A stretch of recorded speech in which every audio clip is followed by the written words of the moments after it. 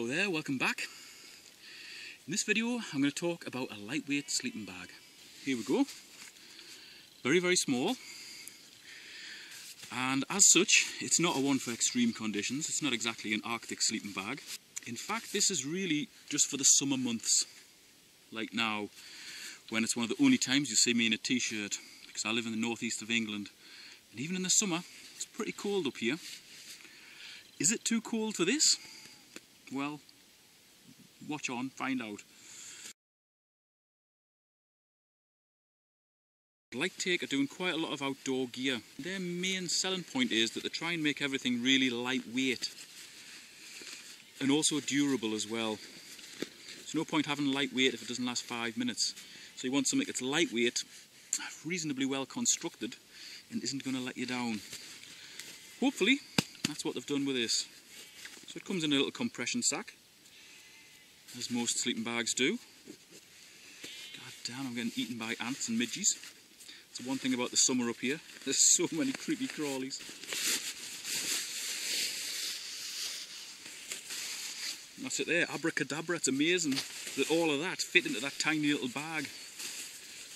So basically we've got a sleeping bag which is approximately 6 foot long by 2 foot wide, which is about 60 centimetres.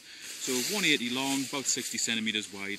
Certainly big enough to get somebody of my stature in, because I'm not a big fella. I'm only about 5'9", possibly 5'10" in my heels. So I easily fit in here. Got a Velcro on there just to protect the zip, and the zip goes all the way down and along the bottom, so it can be totally opened out, or it can be joined to another sleeping bag so you can double up. I've actually tried this outdoors, and as I say, I live in the north of England. This is a little bit too lightweight for where I live, unfortunately. I live a long way north, and the temperature difference can actually be anywhere between 5 and 10 degrees lower than it is in southern England. And for something as light as this, that's a bit of a problem. On a day like today, this is perfect. Certainly on a night like tonight, it's not going to get below 12, 13 degrees. This is going to be ample. Outside the real heat of summer, it's just simply too cold. But I don't really see it as a sleeping bag. Check this out. So you'd be thinking that's a pretty stupid statement to make. It's a sleeping bag, and yet he doesn't see it as a sleeping bag. Well, to be honest, I find this, when you're in it, it feels very claggy, and by claggy I mean it kind of sticks to your skin without being really warm. Feels very artificial, which of course it is.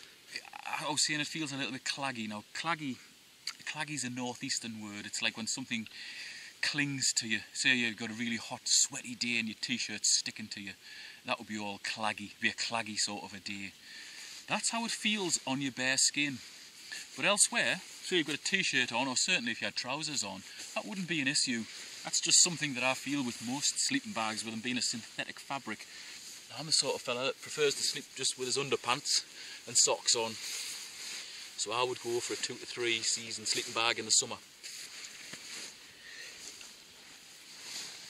For if you're prepared to leave a few clothes on, this is certainly going to be warm enough for most climates. Certainly up to and including the northeast of England.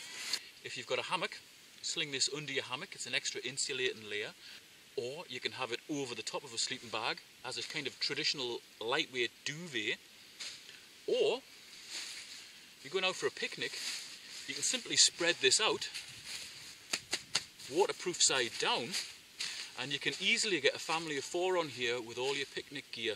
You keep yourselves out of the wet grass and away from all the creepy crawlies, and really that's where I see the usefulness of this. It's a really useful picnic mat, under blanket or over blanket, and possibly emergency sleeping bag. Now I would imagine in the south of England, where it's a lot warmer and the weather conditions are a lot better, or certainly in other countries where it doesn't get as cold as it does in the north of England, this would be a cracking summer sleeping bag. Absolutely great. Now this is rated at a comfort level of 9 degrees Celsius, which, as I say, in the northeast of England, even in the summer it rarely creeps above that on a night. But on hot nights, great. This would be no problem at all. Certainly for kids' sleepovers at room temperature, by all means, send your child away with one of these and they're going to be warm enough. But for outdoor use, north of England and above, it's a little bit too light. However, it's very well made. It's certainly warm enough for warmer climates, and it's fully machine washable as well at 30 degrees. So if you've got it laid out on the ground like this and it gets mucky, simply chuck it in the washing machine at 30 degrees, pull it out, hang it on your washing line. It's not going to pull the washing line down because it's so lightweight, and it's going to dry out in no time. I don't know how much more to say about this. It's certainly nice and lightweight. It insulates you from the ground. It's waterproof, so you could actually string it up and use it as a tarp if necessary. Not that I would do that, it'd be a shame to waste it as a tarp, but it could be done. Under blanket, over blanket, warm weather, sleeping bag. Now I've said this before and I'll no doubt say it again, but years ago something like this would have cost a fortune. Now they're 10 a penny, very, very affordable, and there's no reason why you couldn't have something like this just in case of an emergency. You know, put it in your car, so your car breaks down in the winter, wrap yourself up in it as a blanket. Very, very good, useful, and certainly could possibly save somebody's life in one of those emergency situations. Certainly insulates you from the wind, and it retains the heat that you've got in here as well. Sit around a campfire, as long as you don't get too close, the sparks on here will melt it. As long as you don't get too close to that campfire, you're going to be lovely and warm. But don't rely on something like this in cold weather. It's not a cold weather sleeping bag. Now if, like me, you've got a log burning stove and some nights you can't be bothered to put it on, you're lying on the settee with the wife watching the TV, you might just reach for this fella, zip, unzip it, chuck it over the pair of you and just retain that little bit extra heat.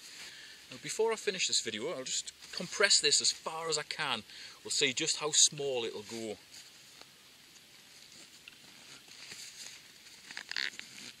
I'm going to be careful not to knacker any of the fittings here, although they do seem pretty well stitched on.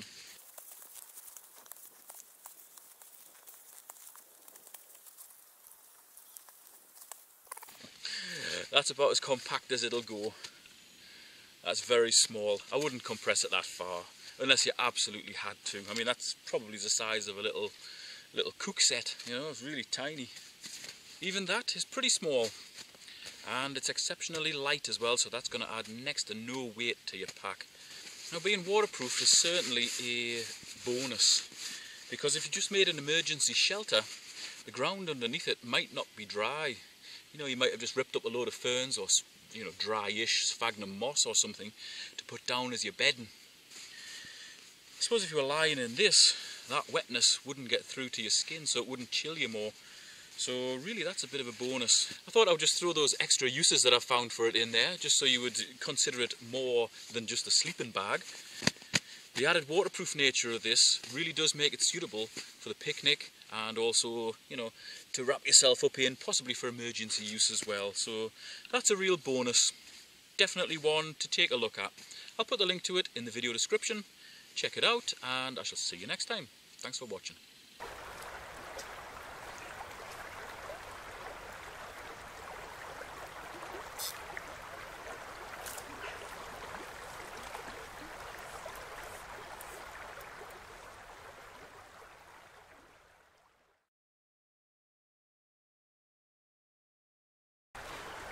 There you go. Second cast. Let him go. And on to the next one.